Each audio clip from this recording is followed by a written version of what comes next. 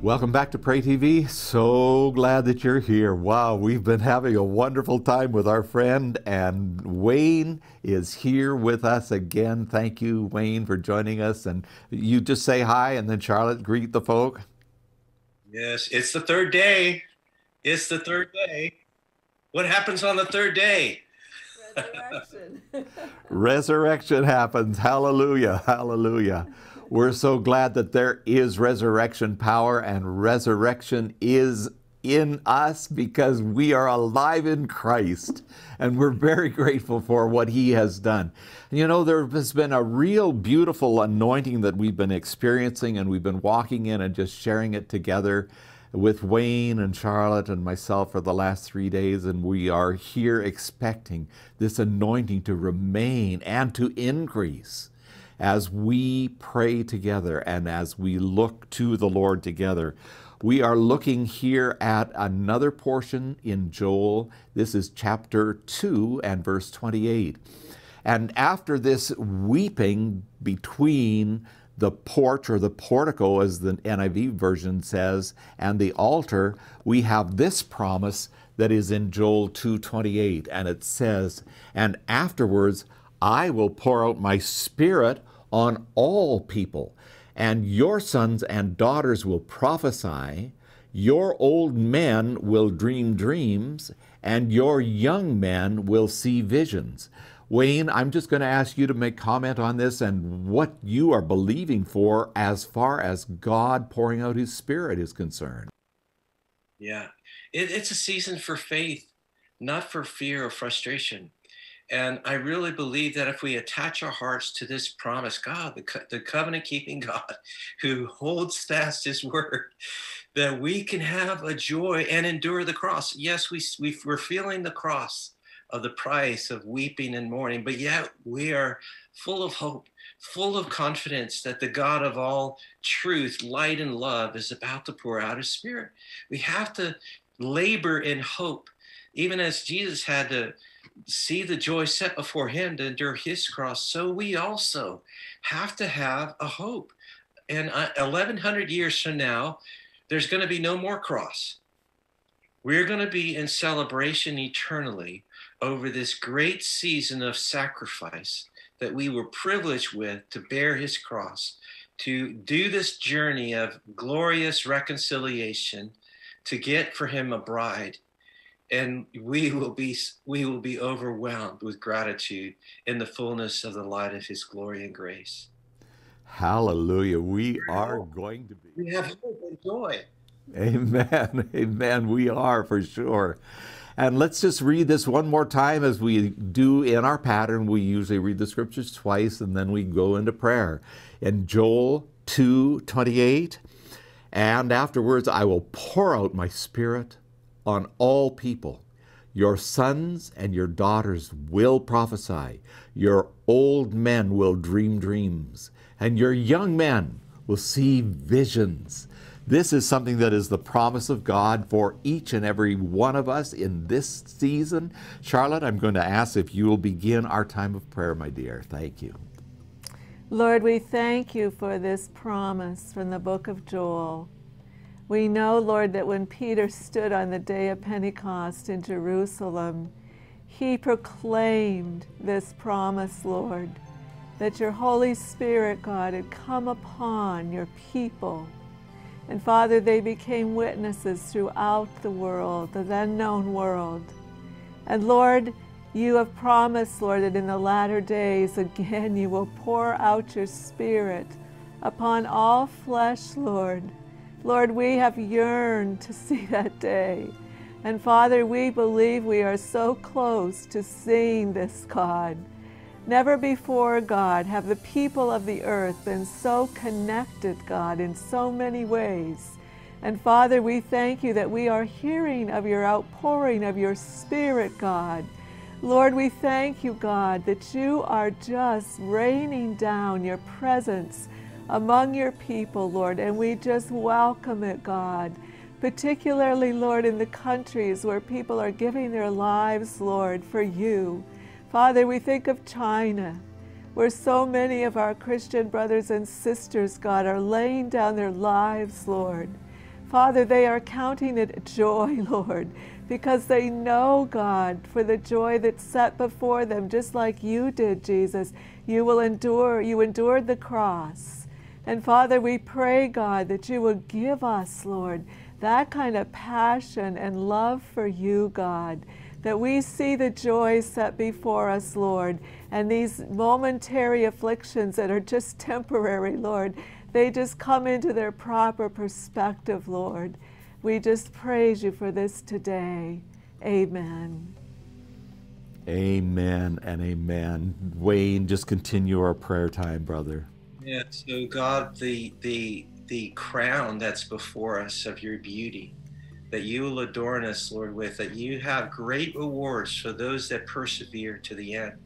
So, Lord, we just say, God, may we not grow weary again. Lord, may we, morning by morning, have the fullness of your counsel, Lord, but also the gamut of your emotions, Lord, that we do morning by morning. We need your mercy, but we also need the joy that strengthens us in the light of the hope of your great and precious promises, that we would be in love with this author and perfecter, the narrator, the voice of Jesus that's there for an ever-present help to guide us through this emotional turmoil season, God, where we need to keep plowing in tenderness, God, in tears, and so that we can reap with joy.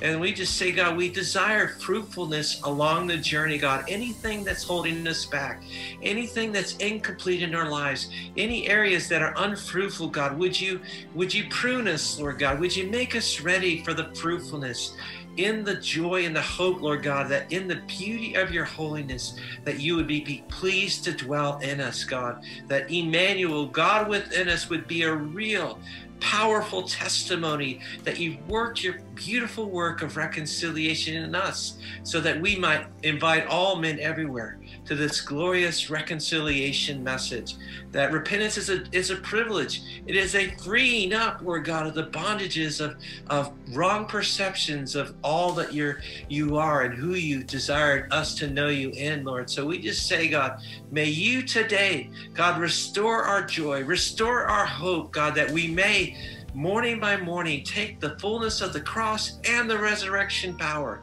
of Jesus Christ alive in us, so that the effectual intercession of your heart would be poured out through our lips, that we would open wide our mouths and you would give us as the very oracles of God, that we would be so word saturated with our intercession that we would be overwhelmed, Lord God, and that we would overwhelm, God, the atmosphere with your presence, that you would be pleased to dance and before us with these songs of deliverance that you've given, Lord, these great and precious promises, not to keep us always in a distant relationship of hunger for hope, but you are the ever-present help in time of need. In Jesus' name. Yes, yes, Lord. And I just thank you that you are going to pour out your Spirit upon all flesh, that our sons and daughters, they will prophesy, that you will give old men dreams and visions, and young men will be moving out in you and finding your direction and your guidance.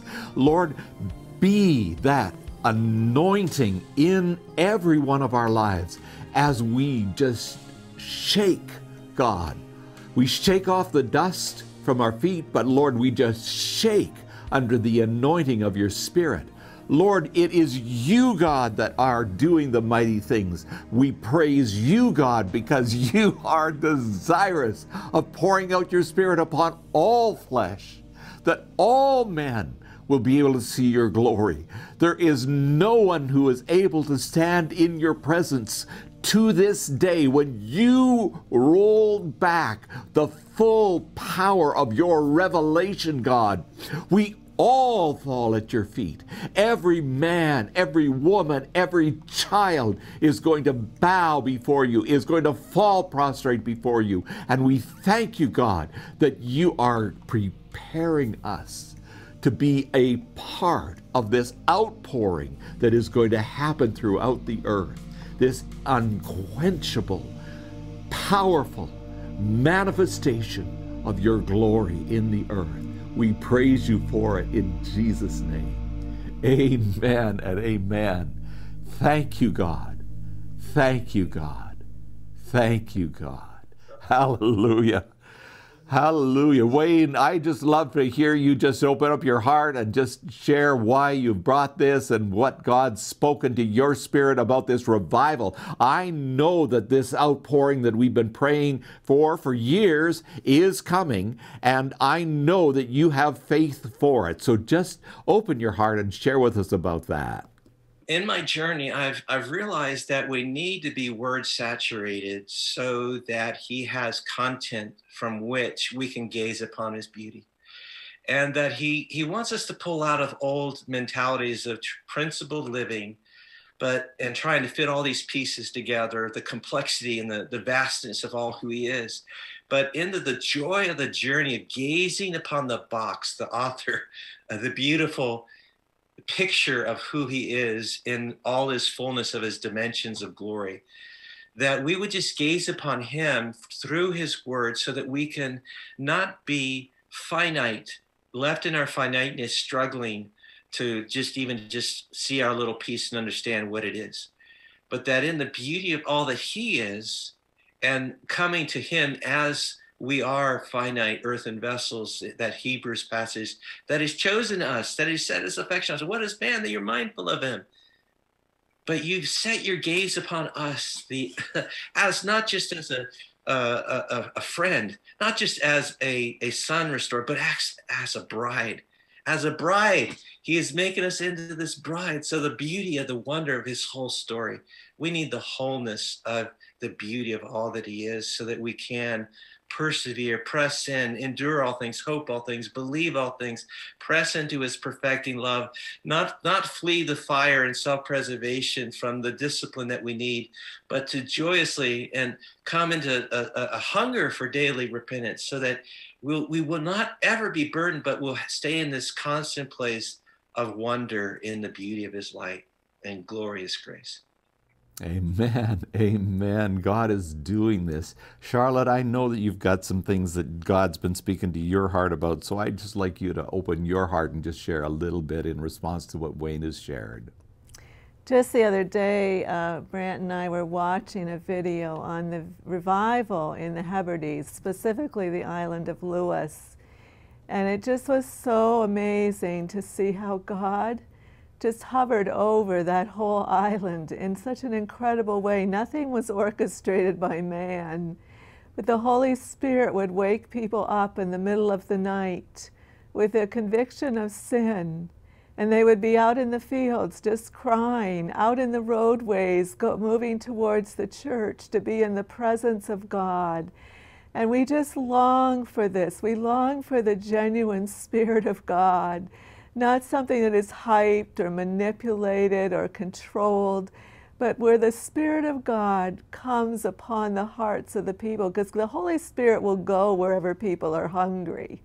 And this is what I've been crying out to the Lord. Make us so hungry, Lord, for you and you alone, that your Spirit will feel welcome to come and pour out of your life. And I really believe this whole time right now with Corona and all the disruption and even the violence that's going on, it is really to wake up the church, to come to a place where we return to our first love, and we really cry out to God. There has been such a dearth of the Word of God, Wayne, you're absolutely right. I was saying to Brant yesterday, our young generation here in America, they really haven't even heard the Word of God. They have no foundation. At least when the Hebrides revival and the Welsh revival, people had been exposed to the Word of God. And the Word of God was in their spirits and was quickened by the Spirit of God. And so I just feel too, that's part of our prayer, is that there would be, once again, just the unrestrained voice of the Word of God and the hearing of the Word of God in our nation. And I'm going to ask you, Wayne, if you would just pray one more time for this outpouring, that God's power will be released in all of the earth, We are conduits of it, and we must enter into it, but at the end of the day, it's a God thing, and He alone can accomplish this. So you just lead us in prayer, and we'll kind of put a wrap on it at the end of this. Thank you, brother. Yeah, so God, we are so confident that the good work you've begun in us, you're faithful to complete it.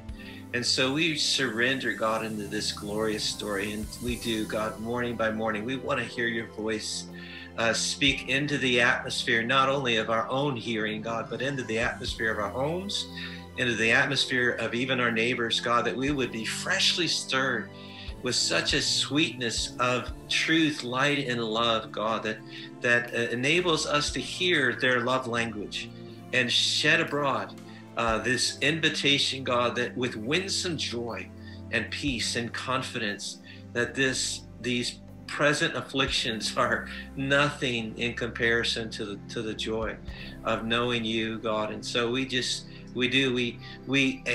expect you, God, to do not only it with strangers, Lord, but we expect it even in our own families, Lord God, that the impact of your promise of Joel 2:28, that it is going to happen in our reality of our lives because we pressed in, we've believed and come to agreement with your heart as you revealed it in Scripture, and we've fallen in love with your testimony. We've fallen in love with the blood of the Lamb.